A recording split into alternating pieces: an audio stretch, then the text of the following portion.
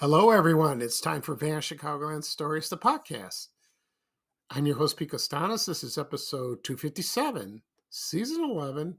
Today's date is September 23rd, 2023, and welcome to the program. On today's show, I will talk about my memories of those wonderful lunchbox snacks I had in the 1970s when I was a kid. For example, Twinkies, potato chips, like drink pouches, fruit, maybe candy bars, maybe sometimes like that. And I will discuss what I had and talk about a little more further on that subject. Also, I will talk about the Musicraft stores that were located in the Chicagoland area. All right. First, the program will go into a commercial break. And this program is brought to you by Carnation Slender Drink. I remember this one. So here's a commercial from the commercial is from 1970. So just sit back and relax, and I'll be right back with the show. Thank you, everyone. Every woman with a weight problem knows about owning two different dress sizes. One size for after the crash diet, another for when the pounds return. But today, a lot of women are coming back to one perfect size with Carnation Slender. You can make Slender part of your diet plan because Slender is natural tasting with no cyclamates. Make it. Make a Slender comeback.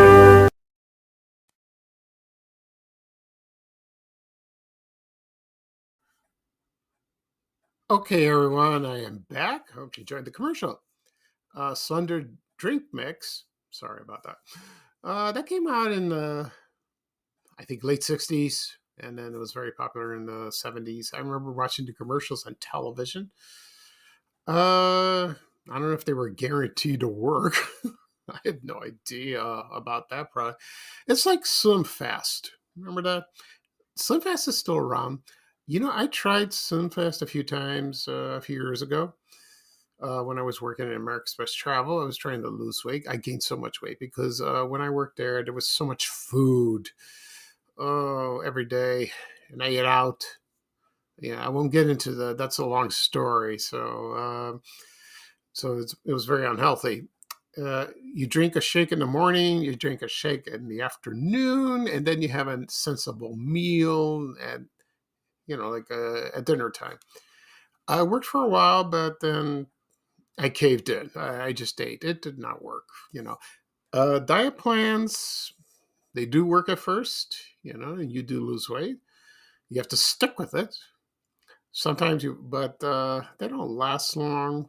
I don't know, because something happens in your life, excuse me, and then you just veer off course, and then you eat more than you did before, and then you gain a lot more weight than you were, and it's successful to most people. It really is, but who knows? But you got to exercise. You got to do that.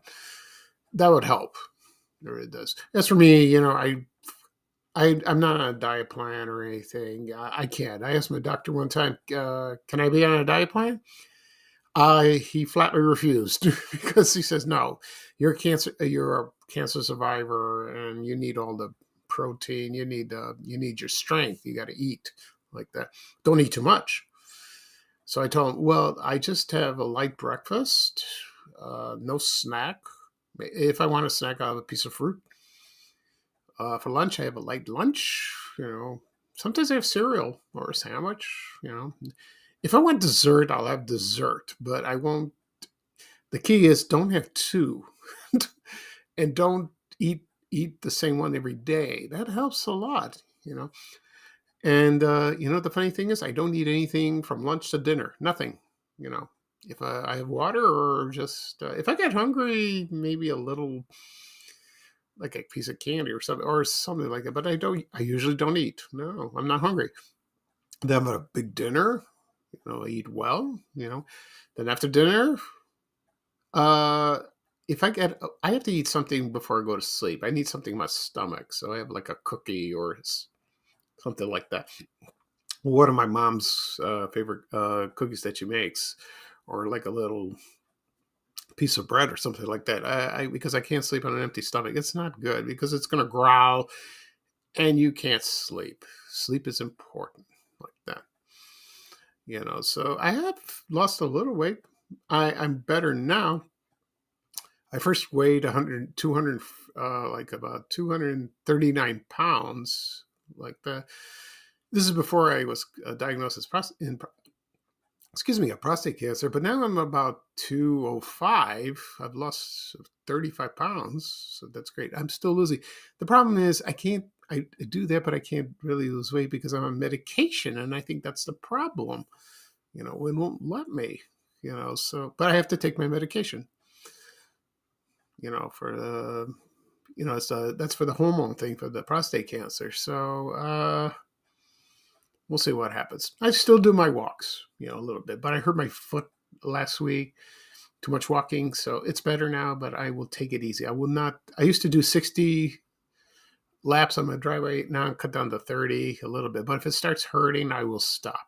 And just go inside. Okay. All right. And at the beginning of the program, I said I was going to talk about my memories of the Lunchbox snacks I had in the 1970s as a child, when I was in school. Also, I talk about the Musicraft store that was located in the Chicagoland area. Before I get started, I'll talk about a couple things. One, there was an anniversary this week. It was the TV series Hotel. That premiered September 21st, 1983. I used to watch the show every Wednesday night, right after Dynasty. Yeah, my mom and I used to watch that. We call it Dynasty Night. It was a good show. It was like Love Boat, a landlocked love boat. Only it was more serious than the Love Boat. It had comedy on the Love Boat. It had serious things, moments, but the Hotel was much more serious. And it was grounded. Had a good cast, James Brolin. You remember him from Marcus Welby, MD. Also Connie Selica, very beautiful lady. And Sherry Belafonte, daughter of Harry Belafonte. So, and they had like a guest stars and all that. I had the show on DVD. I've saw it a couple times on DVD, but I stopped because I wanted to watch something else. I got to rewatch it again, And it's a good show.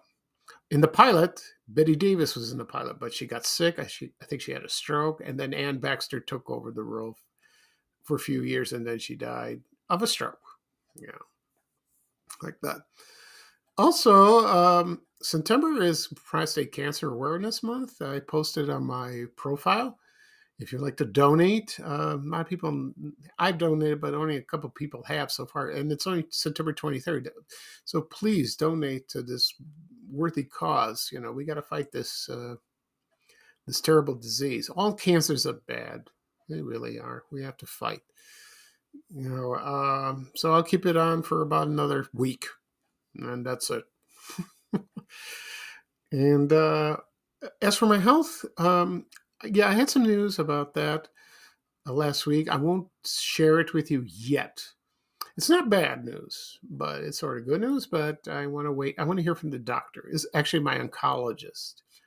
He's going to call me soon and tell me. And then I will fill you in, and I'll post the news and let you know. But it's not bad. It's not bad. Good news. It's not bad news. It's good news. Okay, so here we go. I'm going to talk about Musicraft first because I saved the best for last. So Musicraft Store sold record like stereo equipment, stereo system equipment, like that, for your house and all that. And I don't know when the store opened. It opened probably in the 50s. And the first location was at 48 East Oak Street in Chicago in the Gold Coast area. I found an ad and I found the phone number. Remember the phone numbers with the call, with the telephone exchanges with the letters. So the telephone exchange was Delaware 74150. So it was DE 74150. And that was located on the same block where the Esquire Theater was. That was a good thing. I went once at that theater. in the 70s. It was very nice here. And Musicraft, I think it was gone by then. I'm not sure when it closed at the location. Probably in the 70s, maybe after I visited the Esquire. 'Cause I didn't see it. Well, I don't know. I don't know what happened to it. So they had other locations. Like, for example, they had it at, well, I'll read them off for you. They had one in Morton Grove, 5700 West Dempster, west on 7045 West North Avenue. That's in Oak Park. South, it was at 3225 West 95th Street in Evergreen Park. I will talk about that store in a moment. Also, it was far south, 181st in South Halsted in Homewood. Also at the Lombard Pines Plaza at Main and Roosevelt. And I think the headquarters was in Palatine. I don't know where in Palatine. I should have looked it up. But I think that's where their main office was. And I believe they had a store there as well. So, for example, they sold stereo equipment, they sold speakers, cassette tapes, maybe tape recorders, anything audible they had there. And that was kind of nice, like that. And like with the stereo, in the old days, they used to sell the stereos, the wooden ones, like that in furniture, and it looked gorgeous in your home. They don't do that today. No, no, no, no, no, no, no, no, no. No, they don't. They sold, record players, like portable ones, probably amplifiers, like that. Now, I visited the one in Evergreen Park. And, well, first it was located at 2035 West 95th Street. That was near Damon in the Beverly area. Then it moved to the address I just mentioned at 3225 West 95th Street. That's west of Kedzie. I didn't visit the one in Beverly. I visited the one in Kedzie. And let's see, I was in high school. I was in the area. My doctor had his office at the time. I went to the store and looked around, just for curiosity's sakes, and just browsed to see. I also found there was a friend of mine that worked there at the time. He went to high school with me. I didn't. We weren't in the same class. He was there. And I just said hi to him, and then I just looked around. I didn't buy anything, so it was fascinating. And then you had music playing like that. This is the 70s, Sometimes they had rock music, disco, all that. It was a cool store. It was a very nice store. Yeah. So as the years went on, there were others that were competitors, like, for example, Pacific Stereo. There was Playback. I think there was another one called Lafayette. I can't think of the other one. I think there was another one. Yeah, but there was Playback. Also, Playback and Pacific Stereo. There was one, I think Pacific Stereo was on 95th Street. Probably not Lawn. And then as the years went on, it closed. The stores were closing, and then the last store was closed in Homewood. I think that was the last one in May of 1995. I don't know what the reason was. I guess competition or times have changed. Vinyl wasn't around. Now it's made a big comeback. Vinyl records. Like that, but then, people still talk about this store. They still do to this day. They miss it. So the logo was "Make My Music." That was the store slogan. Make my music. Okay. So when I posted this yesterday on Van Chicagoland, the memories kept flooding in. People talked about a couple of people worked there at the stores. and they were customers, and they shared their memories on the page, and that was very nice, and very nice indeed. Like that. Okay. Right now, I'm going to talk about the good stuff. I'm going to talk about my memories of the lunchbox snacks I had in the 1970s. Where you had the snacks in my lunchbox that my mom put in, or all the kids and their mothers put in. I talked about lunchboxes probably on a previous podcast episode. I think I did, and I talked about my first one. My first lunchbox was the Hot Wheels. Hot Wheels were big, the cars from Mattel Toys.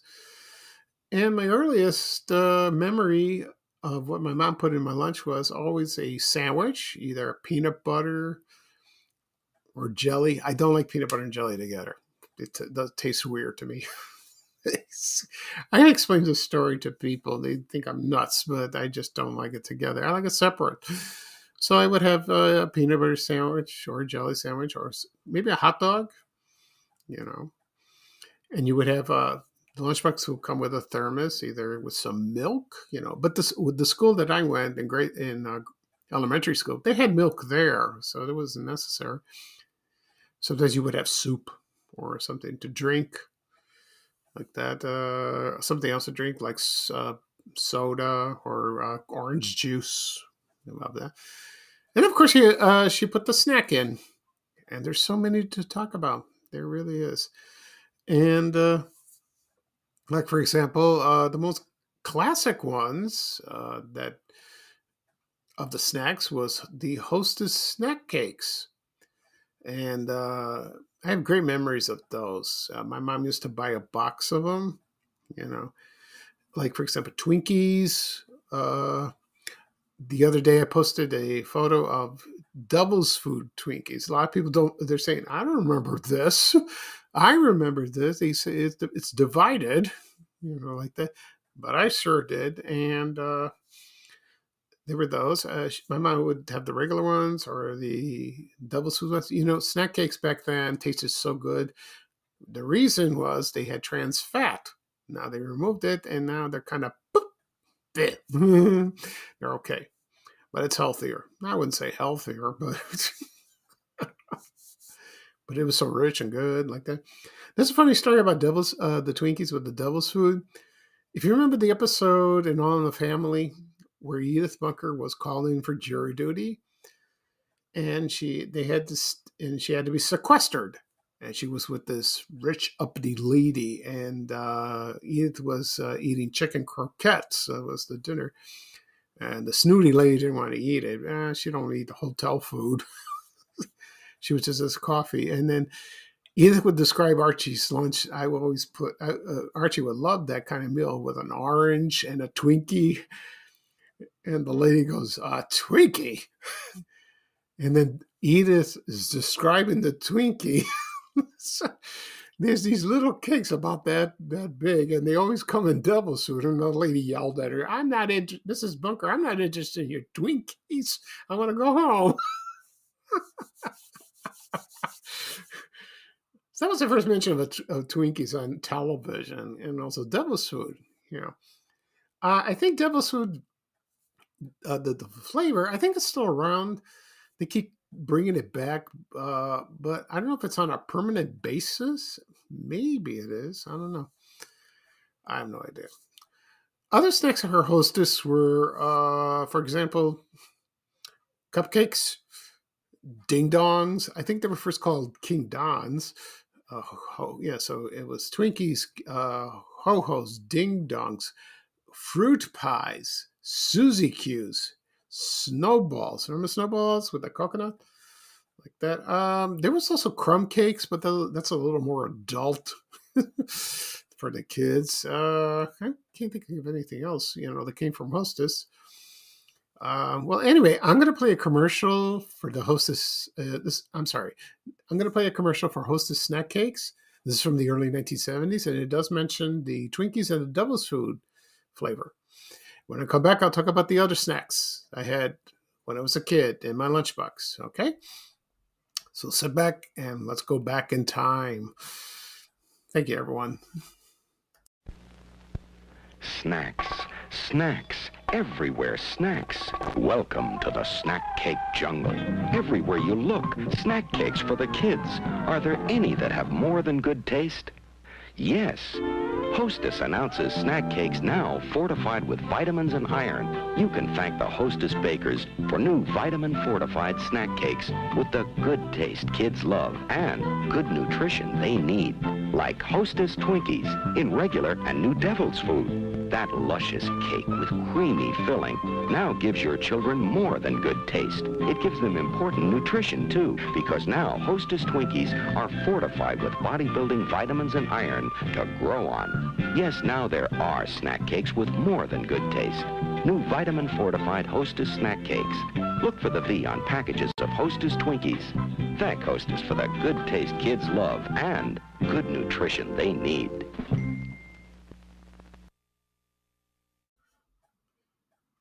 Okay, everyone, I'm back. I hope you enjoyed that commercial for Hostess snack cakes. That was from the early 70s. I mentioned the Twinkies and the devil food flavor ones. For Hostess, they're still around. They just were bought by the Smucker Company, so that's good. They were going out of business first, and but they were bought out by some other company. But they were saved like that, and like that. I forgot what I was going to mention. Oh yeah, the Twink. So they were bought up by Smuckers. That was announced about last week, something like that. Question is, a lot of people ask, do you still eat these snacks? Me I'll be 60 years old next in a couple of weeks. So, I've had a Twinkie about last year. It wasn't the same as when I was a kid. It's changed. At first, when they brought it back, it was like kind of tasteless, but then they improved the flavor a little bit, but no, like that. They didn't do that at all. So I try to avoid it. I try to avoid, because it's processed food. It's not good. All that sugar. Okay. Another snacks, snack cakes were, of course, Little Debbie's. My mom didn't buy those much, but they're still available to this day. You can find them at Jewel or Target or Walmart. They still sell them. It's still popular. Like that. I like the zebra cakes. Oh, they were good. And the oatmeal cream pies. Oh, that's fun. Another snack cakes we got is Dolly Madison. Yeah. My mom sort of bought those sometimes. Do you remember they had the fruit pies, the zingers? Let's see what else they had. Zingers came in 3 flavors: chocolate, raspberry, like raspberry coconut, and vanilla. There was also like cupcakes. They were like ding dongs in a way. And there was a Razzies. It's like a raspberry coconut ding dong, and there was cuckoos, and there was like a ding dong. They don't make those anymore. No. What else? And of course, the zingers, and they had the Dolly Madison gems. Those were the donuts, like that. And I remember they advertised these very heavily in the 1970s when they had the Peanuts specials, that created by Charles Schultz, like with the Christmas special. I can't think of the name. It's been on every year. And then so I used to watch those. Those were on CBS on Channel 2 all the time, and they would advertise by Dolly Madison. They had the Peanuts characters like that. But then Hostess bought the company. I don't know when. Oh, it's Charlie Brown Christmas. Thank you. They bought. Yeah, they bought the company. I don't know when, and now it's not Dolly Madison. It's Hostess. They still sell zingers and the donuts, the gems. Nothing else. I didn't see anything else. Could be wrong. I don't know, like that. Okay. Other snacks I had besides those cakes, you would have potato chips. My mom used to buy little bags of Jay's potato chips, regular, barbecued, sometimes the okie dokie ones. But yeah, she would have potato chips. When Pringles came out, in the cans, my mom would take a plastic bag and she put a few potato chips in, like in a sandwich bag, and she put it in there. That was kind of nice, like that. Also, there was something very strange. There was these fruit pouches. They're like Capri Suns or like that, but let's see. So it was called. There was one. It was in the 70s. It was one of the first. It was called Sippity Doo Dah. I think you can find them I found a commercial on that, and I remember they advertised that on Channel 32 or Channel 9 in the afternoon when I came home from school. So you would take a straw, punch it, and then drink out of it. And well, of course, it had to be refrigerated because it doesn't taste good when it's like that.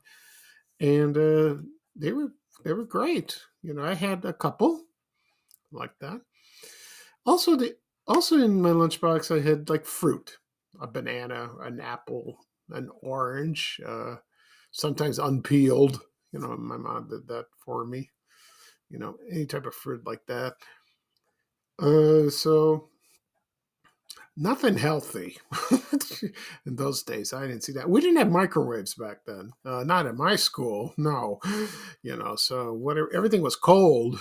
What was in the lunch, like that. Sometimes at my school they had. This was at Korea's Elementary. They would have hot dog day, Soppy Joe day. That was fun. I liked that.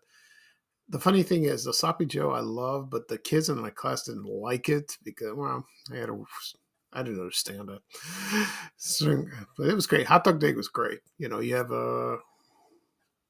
eat as many hot dogs as you like, and you get a bag of chips with that.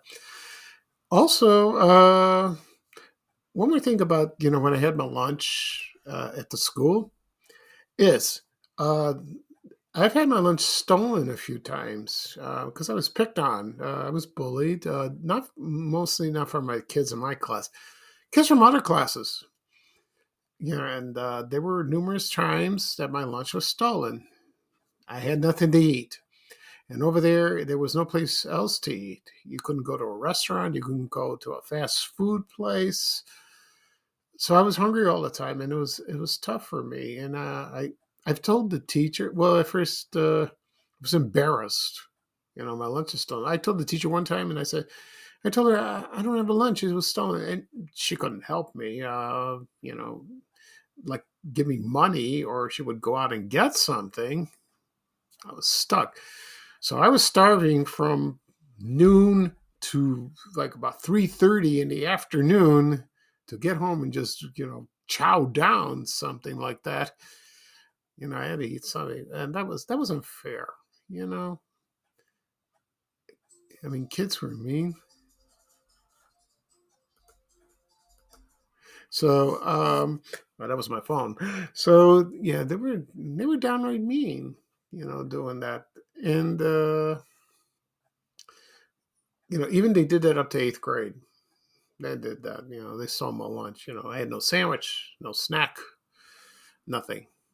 There were times I would eat my lunch early. I would sneak off and have a sandwich like that to have my lunch stolen.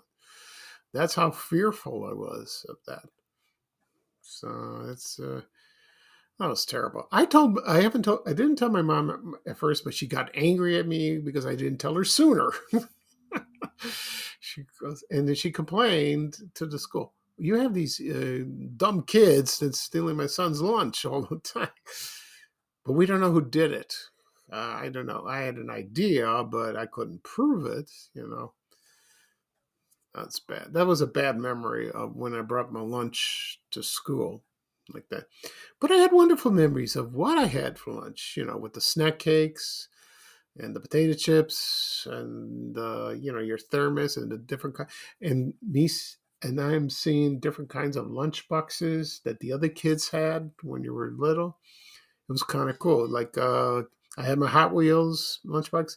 Other had lunchboxes from TV shows like The Munsters, The Partridge Family, H.R. Puff and stuff, Mickey Mouse, the Waltons. They had that. The Adams Family. I think the Adams Family had one. I'm not sure. So that was. I saw a Barbie one, like the movie today. So that's my memories of that. Most of it was good. Some of it was bad. That's how it is. Okay. So that's it for this show. I will do a recap of what I talked about. I talked about my memories of the lunchbox snacks I had in the 1970s. Also the Musicraft Store in the Chicagoland area.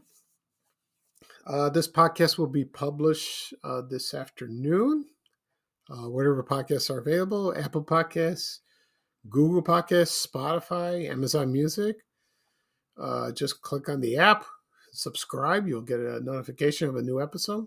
Also be posted on my blog, vanishchicagoland.blog. And it's also be available on my YouTube channel, Vanish Chicagoland Stories, the podcast. People have always asked me that, where do I listen to your podcast? I tell them the easiest way, I've always said that many times, is on YouTube. Do a search. It's there. Subscribe to my channel and you'll get a notification. I always tell people like that. Also, be shared on my social media accounts, Facebook, Twitter, which is X now, Instagram, and Threads. So like I said before, it'll be ready this afternoon. Yeah, it'll be published. Okay. As far as I might do another one. No, excuse me. I might do another podcast tomorrow. We'll see. I've thought about a couple subjects I will talk about in mind, and one is for definite, and the other one I'm mulling it over. So we'll see. Okay, so this is Pete Costanis, your host of Van Chicagoland Stories, the podcast. Thank you for joining me. Everyone have a great weekend. Today is gorgeous. This is blue skies. The weather is beautiful. I might go out for a walk this afternoon, get some fresh air. It'll do me good. So here's bye-bye for me, and here's bye-bye from Ray Rayner saying bye, bye, bye with a little traveling music. Take care, everyone, and so long. We have to go. Bye, bye, bye.